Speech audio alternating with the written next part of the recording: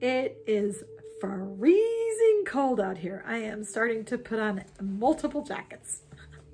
Anyways, school safety. School safety, and I'm not talking about our schools. I'm talking about fish schools. Why do fish swim in a school? And have you ever sat and watched them swim in a school? It's really cool to watch them swim in schools because they all move at the same time and they all make the same movements. And when they do that and you watch them from afar, it actually looks like it's a big, huge animal.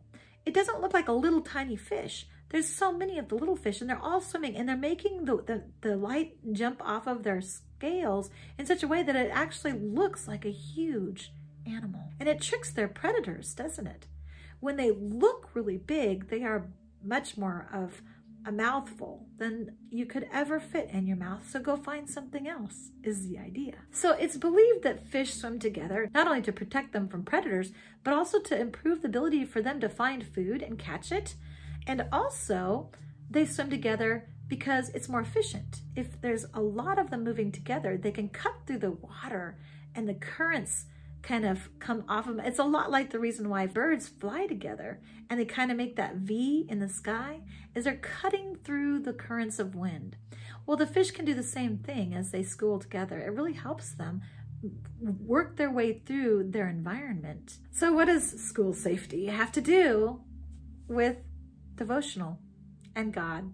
Well, it's a very interesting thought about why he made us the way he did and that he gave us something called the church. See, when we come to know Jesus Christ, he doesn't expect us to just try to live our Christian life all alone. No, he gives us the church. And the church, when we swim together, it actually helps us. It keeps us safe from predators, from Satan, our great advocate. Not only does it protect us, but it helps give us the nutrients that we need, the food. We're able to, spiritually speaking, be fed and grow in our walk with God because we're growing together. We're moving together. It helps us to minister better because we're in the same motions and we're working together on the project. And lastly, it helps us make it through this environment that we're living in. Last time we did a devotional, we talked about the shark attack and we said, hey, when you're in the salt water of an ocean, expect sharks, they live there. And I told you, hey, you're living in this world of darkness where Satan is its ruler. Expect to get attacked. All right, but when we live in fellowship with other believers, we have protection against the evil one that we would not have if we were trying to walk alone. Hebrews 10:22-25 says it this way. It says, let us draw near to God with a sincere heart and with full assurance that faith brings, having our hearts sprinkled to cleanse us from a guilty conscience and having our bodies washed with pure water. Let us hold unswervingly to the hope we profess, for he who promised is faithful. The very next verse says this, let us consider how we may spur one another on toward love and good deeds, and not give up meeting together as some are in the habit of doing, but encourage one another, and all the more as you see the day approaching.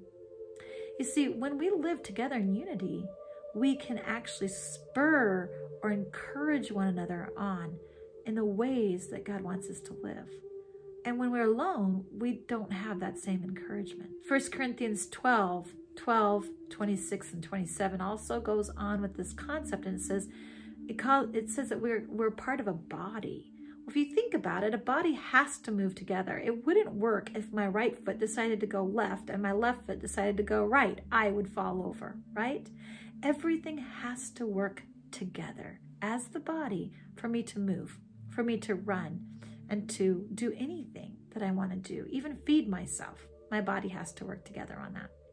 And so in 1 Corinthians 12:26 and 27, it kind of talks to us about the body of Christ being like the body. It says, just as a body, though one has many parts, but all its many parts form one body, so it is with Christ. If one part suffers, every part suffers with it. If one part is honored, every part rejoices with it. Now you're the body of Christ, and each one of you is a part of it. So the idea of being a part of the body is being in fellowship with other Christians and feeling what they're feeling and helping them with the struggles that they have and them helping us with the struggles that we have. 1 Thessalonians 5:11 says, therefore encourage one another and build each other up as you are already doing. I love that.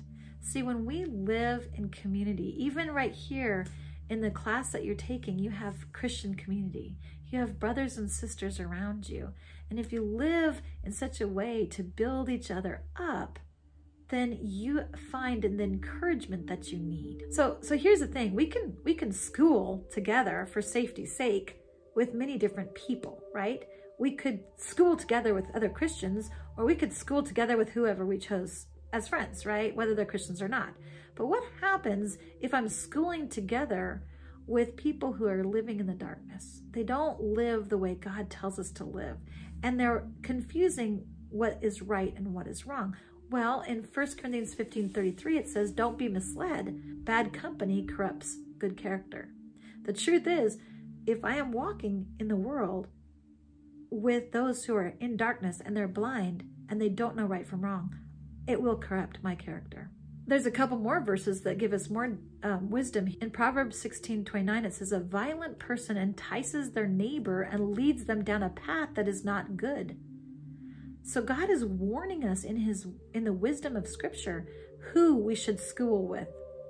Should we school with violence? No, we should not. What happens if we choose to school with bad company? We're going to become corrupt.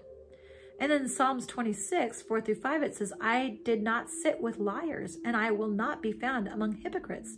I have hated the mob of evildoers and will not sit with the wicked people. So guys, there are the mob of evildoers, people who are lying, people who are hypocrites. If I school with them, it is not a good situation to be in. And I will find a shark coming by to devour me, or the roaring lion, Satan. Proverbs 22:24-25 says, do not be a friend of one who has a bad temper, and never keep company with a hothead, or you will learn his ways and set a trap for yourself. That's a good one to know. So bad temper, not a good person to spend time with. Hothead, I don't want to become one. I shouldn't school with them. Now, you can be schooling or fellowshipping with Christians, but you need to be wise, because just because somebody claims to be Christian doesn't mean that they are worthy of having you in their school. In other words, sometimes even in the church, we can find people that are leading us astray. It says in 1 Corinthians 5:11, now what I meant was that you should not associate with people who call themselves brothers or sisters in the Christian faith, but live in sexual sin, are greedy, worship false gods, use abusive language, get drunk, or are dishonest. Don't eat with such people. The idea here that he's saying is, hey, be aware of who you school with, and the idea of who you fellowship with. Who is it that you're swimming in synchronized movements with? Because you will be synchronized with them. Whoever it is you hang out with, you become like. Just like those fish, they get to the point where they know each other so well that they're following every single movement of each other. And if you're following every single movement of somebody who's dishonest, gets drunk, uses abusive language, worships false gods, is greedy, is sexually immoral, that's what will define who you are, because you're going to be moving synchronized swimming with them, okay? So we want to school safely with Christians, because when we do, we find help to move more like Jesus Christ. See you next week.